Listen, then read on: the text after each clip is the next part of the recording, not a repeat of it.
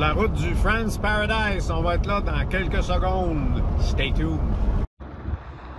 So as you get to Sorobon or Lac Bay, the first place you're going to come across is the Dunkenberg Center, and this is the Sorobon Beach Resort. So a lot of people stay here if you windsurf. Sorobon Beach Resort is right here. Then the next one along the road is going to be Jibe City. I'm not sure you can see the flag, but Jibe City is right here. You see the entrance here to Jibe City. So that's Jibe City, and as you continue, you will get to the next one, which is the windsurf place. You can't really see it here, but the windsurf place is right in there. And then as you continue, you have to continue down slowly here, because the road is quite chaotic. Then here you get to the Frans Paradise. So as you can see, and the Frans Paradise is right there, and as we round the corner here, you'll see, and again, as a reminder, in front of the Frans Paradise, the water is deeper, or deep I should say, so you can foil, wind foil and wing foil, whereas you can do it in the main bay, but they use very, very short mast wings to do that.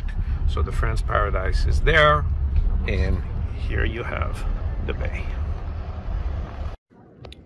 So the Frans Paradise has all the sails in here, Gastra, some 0.7s, and all of these are essentially brand new.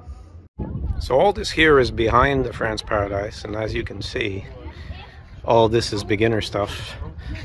Quite a lot of new stuff. So if you look at the starboard stuff, it's new.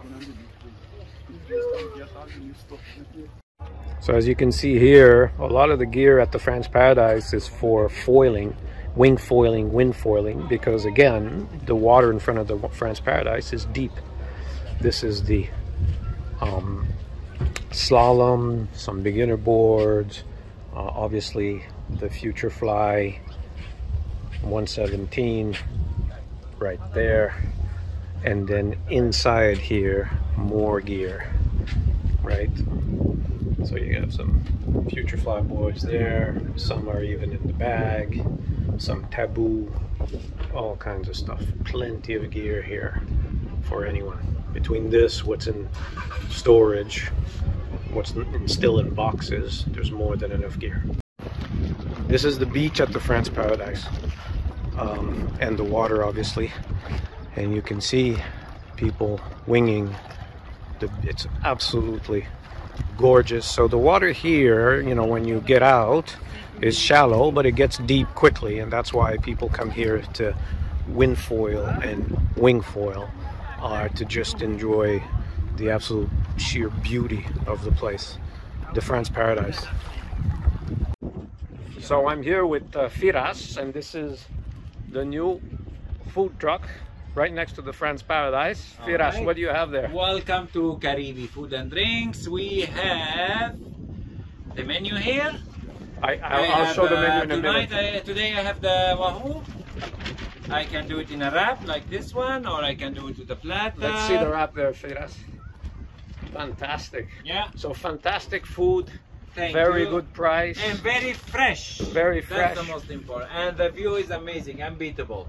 And great company. So that's, people who say this, I don't believe them. But anyway. Thank you. Yeah, you're welcome. Yes.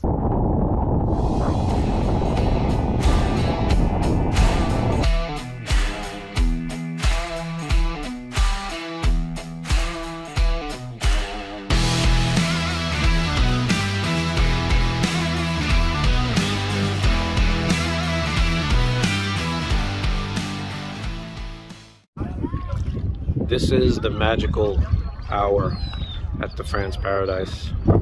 5:30, 6 o'clock when the sun goes down. Sometimes it can still be windy. Tonight it's not, but it's just absolutely gorgeous. The sunset on Sorobon. Just fantastic. So this is the Jibe City place on Sorobon. So I'll give you a look at what it looks like. As you can see, tons of gear.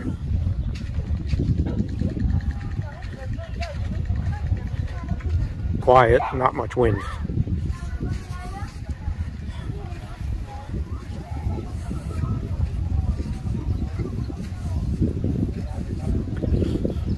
And as usual, you bump into all kinds of people like this dude here, Mr. Nigel Hot. So this is what it looks like from Jibe City. Great place, great bar. Check it out. Bar right on the water. So if this is your taste, Jibe City is for you. Sometimes in Bonaire it can get pretty gnarly with the rain.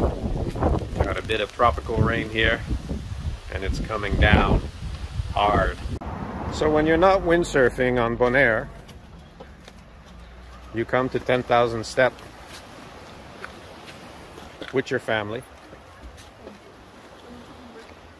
and you go snorkeling, or if you know how to dive, you go diving.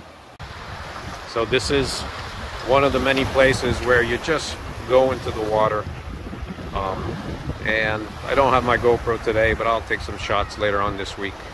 It's unbelievable what you see under the water here, because Bonaire really pays attention to conservation and tries very, very hard to maintain coral, because the fauna and the aquatic fauna and flora is just unbelievable. So this is the Bonaire windsurfing place. I like this place because I like this deck. It's quiet, not a lot of people, and you have a beautiful view. And this is the part of the bay that's kind of shallow, so you have basically water to your hips even when you go way out there. So it's very, very good for beginners, and it's also good for people that, you know, like to go out. If you don't want to jibe, you just get off, turn the board, come around. It's a nice spot. Look at how beautiful this is. So the guy in front of me is Mark. Every Thursday, Mark is in the water, takes pictures. So just remember that, Thursday from 10:30 to 12. If you windsurf right in front of the windsurfing place, he's there in the water, he takes shot. Then you can go on the website and then choose the shots you like and buy them, and you're done. It's fantastic. I can show you some pictures that Mark took of me years ago. I still cherish them. This is the windsurfing place, so a lot of gear here too. Look at all the gear there is here.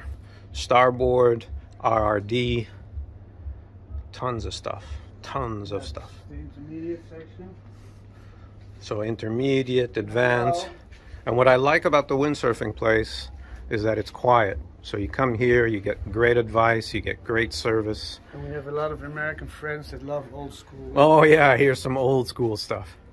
Wow, look at that. So if you want a private photo shoot, you can also get in touch with Mark. You have the details here. I hope you can read that. You have a QR code. I'll try to put that on.